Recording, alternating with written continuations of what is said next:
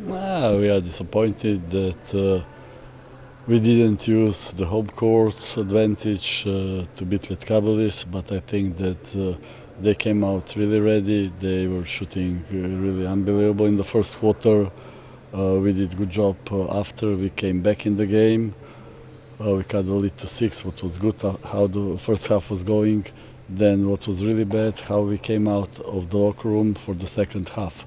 And we let them to build up the lead again, and then we were just playing all the time that catch-up game, and that's hard. I'm happy about our players that we didn't quit, that we were fighting until the end, what is very important. Just they were better, they deserve to win this game. It seemed that all the 50-50 balls, all the deflections went in favor of your opponents tonight. What is the reasoning behind that? Is it just luck or skill or motivation? No, it's hard to say what is. For sure, one very important thing is determination.